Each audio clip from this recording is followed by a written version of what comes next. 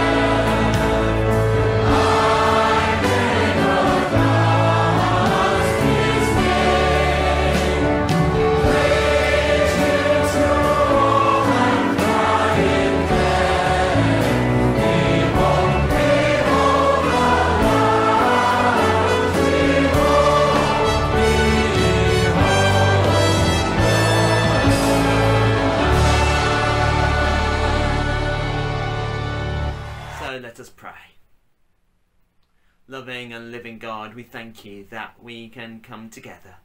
We thank you that by your Holy Spirit we are joined together no matter where we may be. Lord, you are beyond space and time. You are not limited to buildings, but you come to us, and we thank you and we praise you. Lord Jesus, we do recognise that you are the name high over all. You are the King of Kings and the Lord of Lords.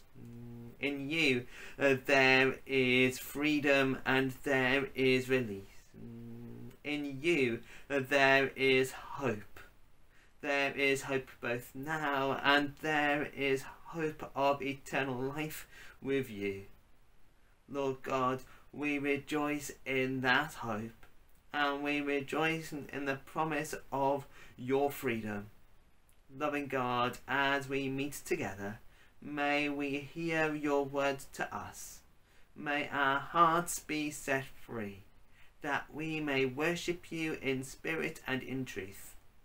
Lord Jesus, come by your Holy Spirit, your Spirit that helps us, that comforts us, that equips us, that enables us, that challenges us and convicts us.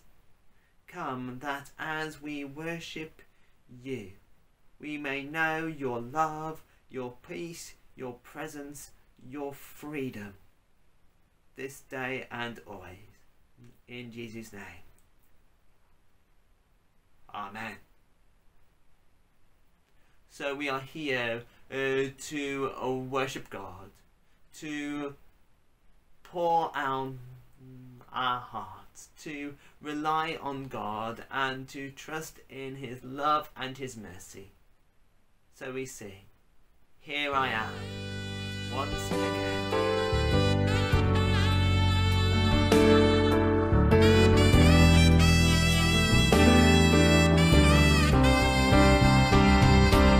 You are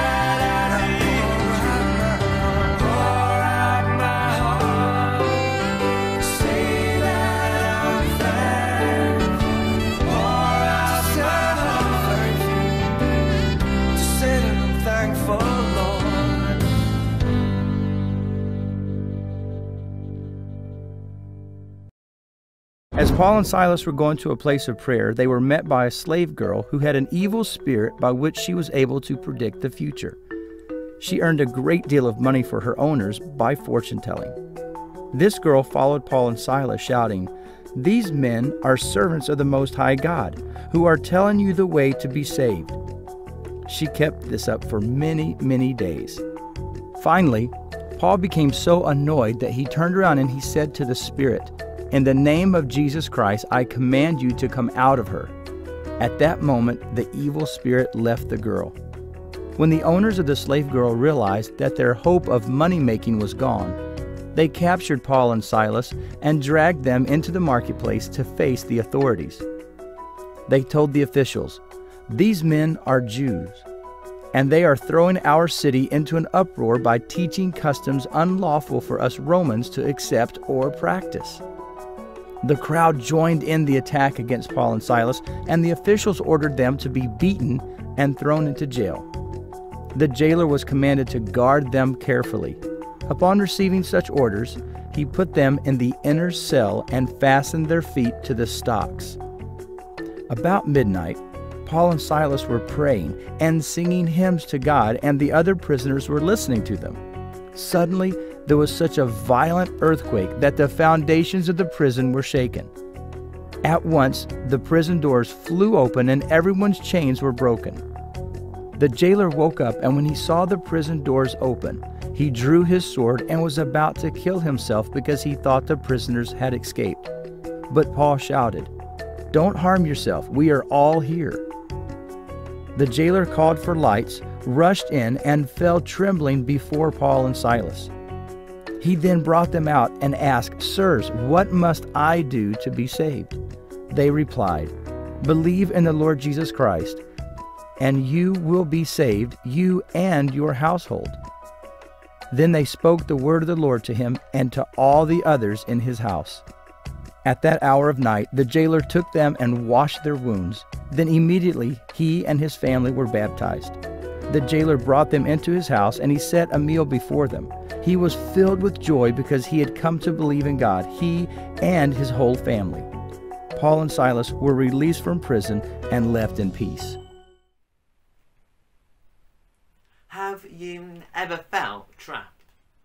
Maybe you have locked a door and found it very difficult to unlock it again. You have felt trapped and that you just don't know what to do. Or maybe the lift has stopped suddenly and you wonder if the doors are going to open again. Maybe during the past 18 months you have felt trapped, that your freedom has been taken away. Maybe you have felt trapped by a relationship, by tradition, by views, by responsibilities or expectations that are placed upon you.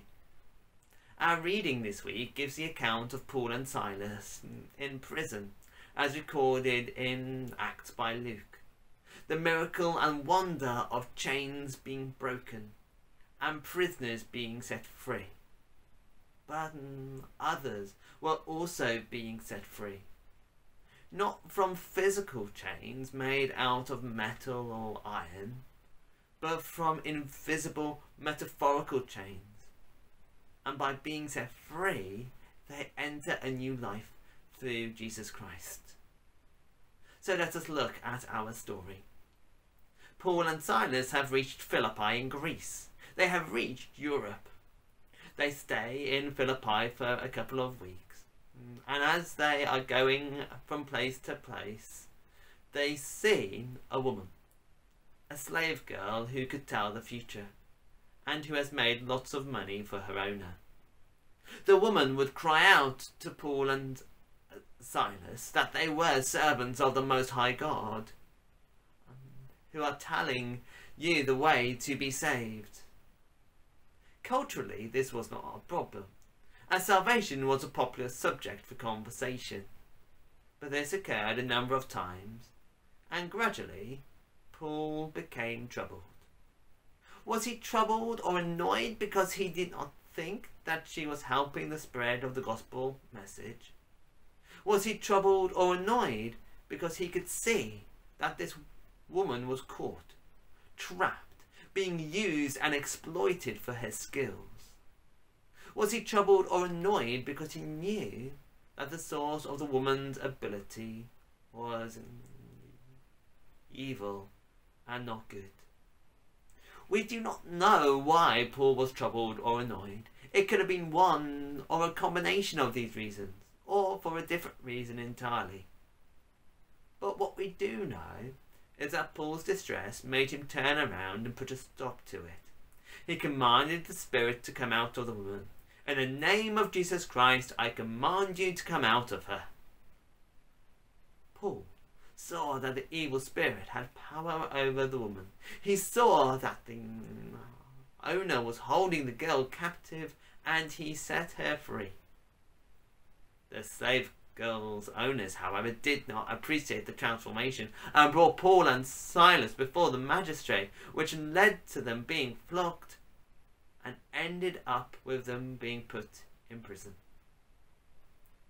And so in prison, Paul and Silas are put in the innermost cell, in pain from the flogging, with aching limbs and lacerated backs. Somehow at midnight they burst into prayer and song, praising God rather than moaning and grumbling. Suddenly there is an earthquake. The whole jail shakes and shudders, and prison doors burst open. The jailer fears the worst when he wakes up. He is personally responsible for the prisoners, and if they have all escaped, his life is not worth living. Failure will be paid for by his life. In desperation, he was going to commit suicide, but then Paul shouts out, "Don't harm yourself, we are all alive." The jailer cannot believe the situation and falls down before Paul and Silas, asking what he must do to be saved. Paul and Silas reply, "Believe in the Lord Jesus, and you will be saved, you and your household." The jailer recognized that something was missing in his life. He saw Paul and Silas, and in them was something different. There was joy, deep joy, and a sense of hope, unshakable hope. The jailer takes Paul and Silas and nurses their wounds. Then the jailer and his whole family are baptized as a response. They have truly experienced that life begins with Christ.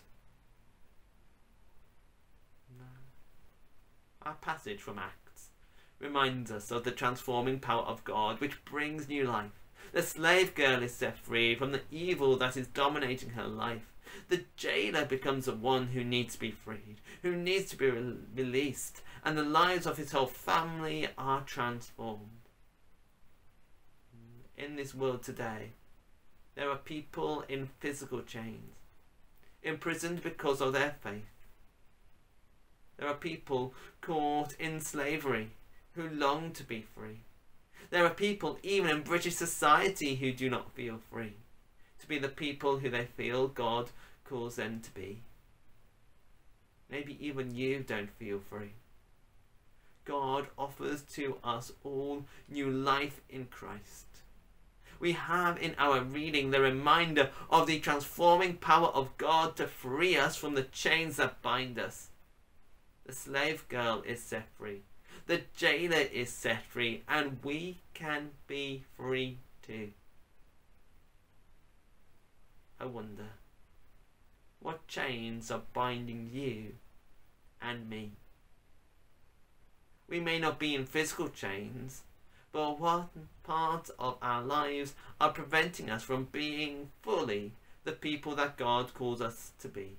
From fully experiencing the love and grace that God offers to us all? From living life to the full and experiencing new life in Christ? Anything that restricts, inhabits, or binds us can be like a chain. Chains that bind us can be the wrongs that we have done, the things that we have said, thought, or done, which hurt us, other people, and affect our relationship with God, that we haven't surrendered to God, that we haven't said sorry for.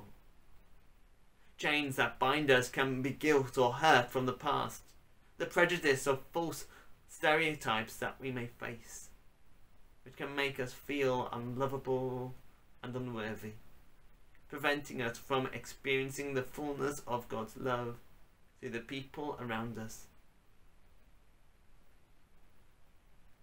Chains that bind us can be addiction, selfishness, and pride. Chains that bind us can be failing to respond to God and following the way that He calls.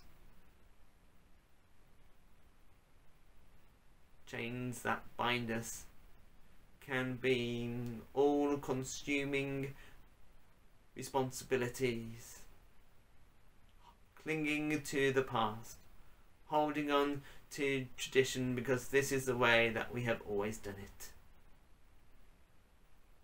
Chains that bind us can be unrealistic expectations. Jesus died for us all, so that the chains that bind us can be broken, can be destroyed. The cross defeated death, defeated sin, and equipped and enabled by God's Holy Spirit, we can be transformed and we can experience the new life in Christ. We can be set free. Jesus offers to all a new beginning, to start afresh, claiming the promises of God and recognizing that the chains that bind us and that bind our world can be broken in Jesus' name. Who or what may you need to release? Who or what may you need to be released from? That we may all be the people that God calls us to be.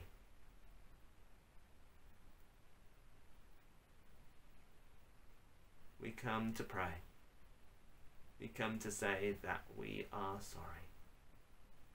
Let us pray.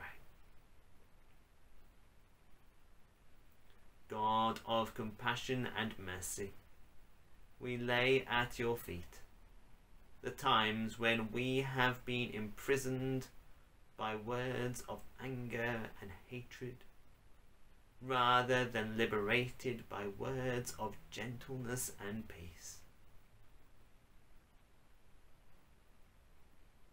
We lay at your feet the times when we have been imprisoned by thoughts of jealousy and bitterness, rather than liberated by thoughts of understanding and acceptance.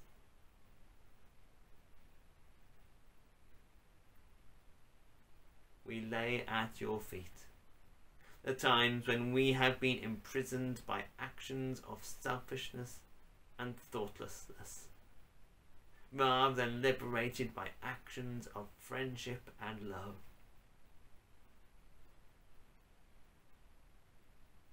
Grant us your forgiveness, O God, and change our hearts, so that we might dare to be more like you.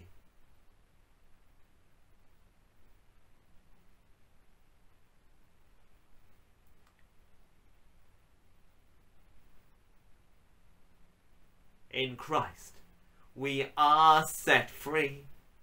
Through Christ, we are forgiven. Amen. Thanks be to God.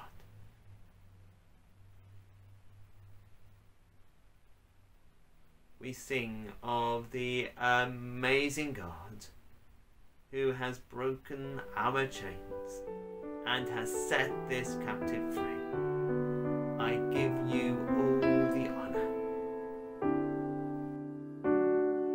I give you all the honor and praise that's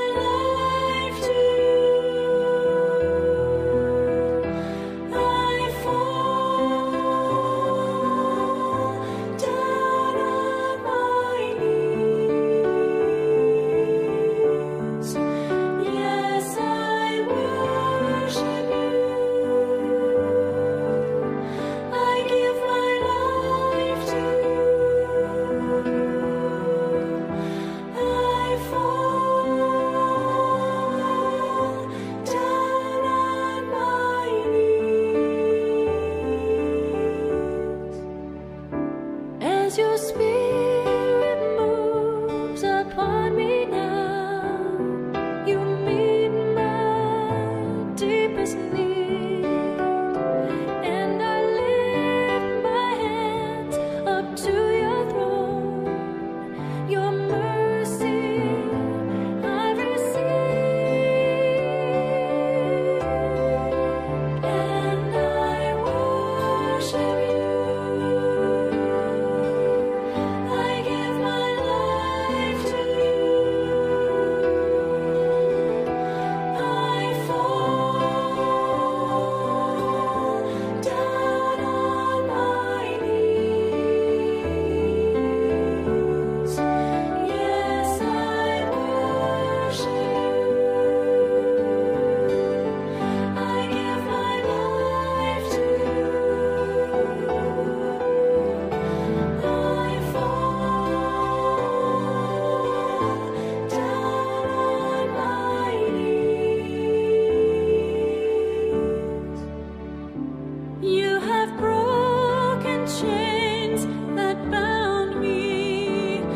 You've set this captive free. I will lift my voice to praise your name for all eternity. And I worship you. I give my life to you.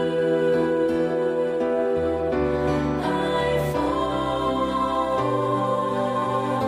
down on my knees. Yes, I worship you. I give my life to you. I fall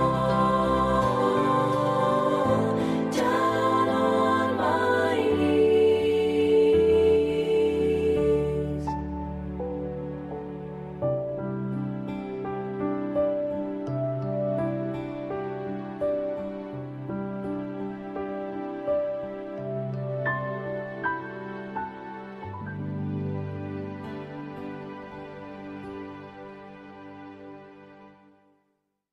So let us pray.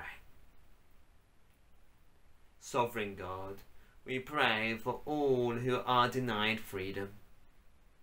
Freedom to worship, to express their opinions, to vote, to determine their own affairs. Lord, we pray for those whose freedom has been taken away, those who have knowingly broken the law, those who have caused injury and hurt to others, those who are a danger to themselves and society.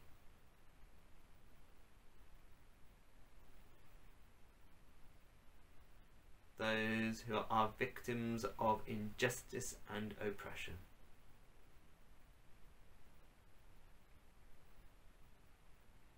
Lord, we pray for those who feel that they are not in control of their lives.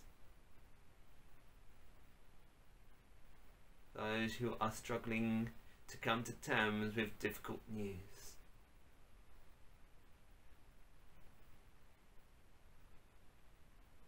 Loving God, we pray for the lonely, for the hurting, for the bereaved,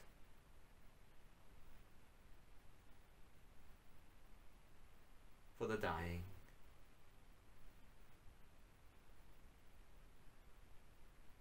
for the hungry, for the oppressed.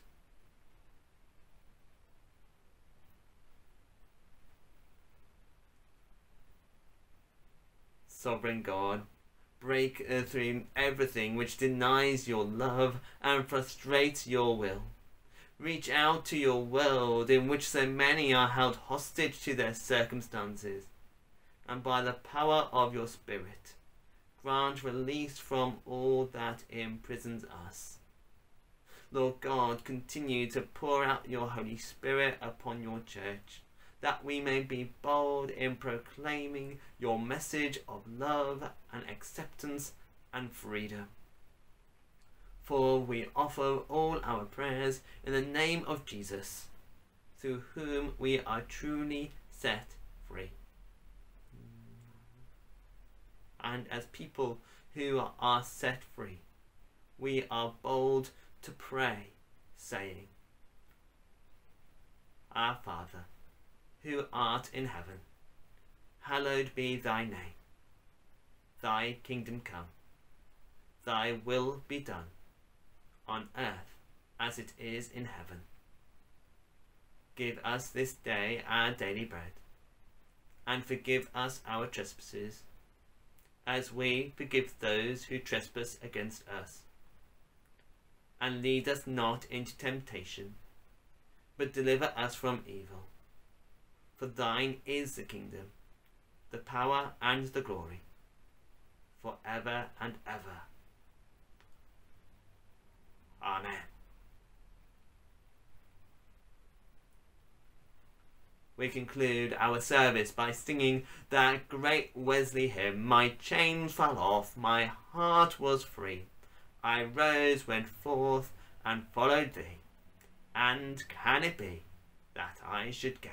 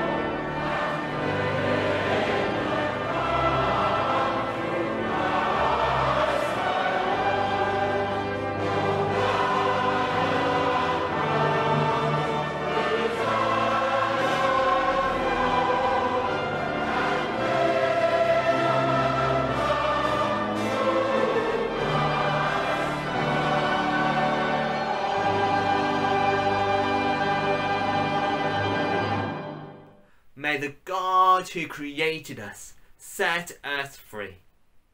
May the Son who cut the chains set us free. May the Spirit who longs to fill our lives set us free. And the blessing of God, Creator, Son and Spirit, free us and fill us now and always, that we may live as children of God. Amen. Please keep safe, take care, and God bless.